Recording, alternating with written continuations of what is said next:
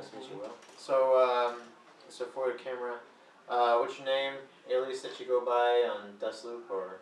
My name is Will. I go by Deci on Dustloop and SRK.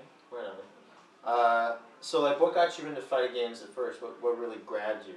I have been playing like competitive first-person shooters mostly, and then I started playing fighters at work with my friends, and it's much more competitive shooters are like Counter-Strike and Halo are very much team-driven, and like fighting games are, well, there's two things. One, it's like one-on-one. Two, it's like there's a lot to learn. Like there's in fighting games, it's an even play field. You have your character. You're playing against another character that's basically the exact same as you. But in fighting games, you have to learn all these different matchups. There's all these different characters, and even within each character, there's all these different play styles. So you have all this variety. You can be more creative with how you want to play and how you want to overcome the problems for each character. Right on. What was like the first fighting game that really? I played Street Fighter 2 when I was little, so I really liked Street Fighter 2, and then I got away from it for a while, and then Third Strike, I really liked Third Strike a lot, and then Guilty Gear, like I started getting more serious. What grabbed you about Guilty Gear?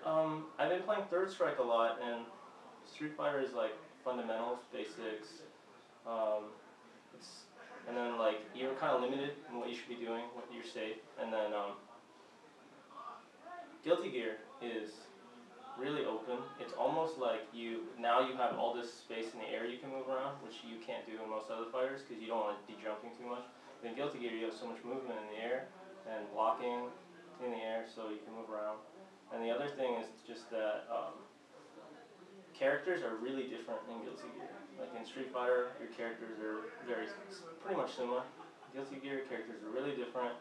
There's a lot to learn. And every character seems like its own unique like system. They all have special things about them. And then I guess defense. You just block in Street Fighter, Guilty Gear, and BlazBlue. Like you have instant blocks. You can FD people out. There's just way more technical defensive stuff you can do. Right, a lot more strategy.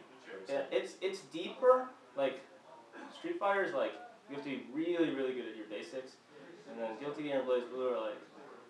There's so much like stuff that you have to learn, and like you could play really well and not even be good at this one thing, but then there's people that are like really good at IBing everything, and it opens up a whole different game for them. So. And like what was it about BlazBlue in particular that really stuck out and really made you want to get in there? It is like similar to Guilty Gear in a lot of ways, but I think for me it was like the characters are really unique. Their systems, like Rachel controls wind, Kune has like negative edge bugs that he controls in the air, like Taukaka can movement in the air, like unlike any other character. So it's really just that they really made a lot of characters that were really unique compared to other fighters like that you've never seen before. So yeah, that's pretty good. And then like what kind of tournaments do you go to, and then how is that? Evo or something? I've gone to Evo like 2 years now, and then we usually go to like Denjin sometimes for tournaments. We were going to all the West Coast tournaments that were at Family Fun and Denjin. So.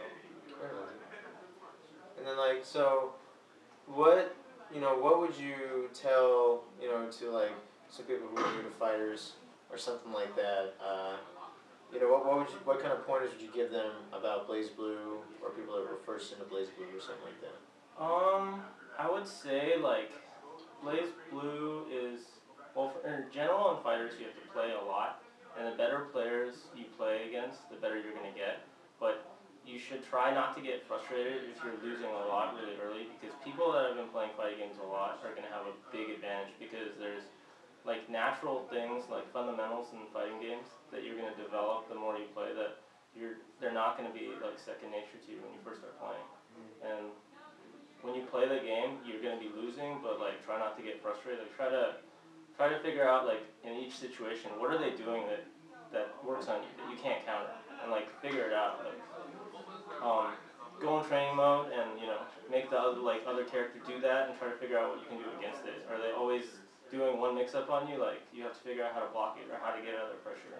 So it's just like you have to think about a fighting game as like every character you play against, they present a set of problems to you, and with your character you have to figure out what solutions you can use to get out of those problems, and then you have to learn it for like every character.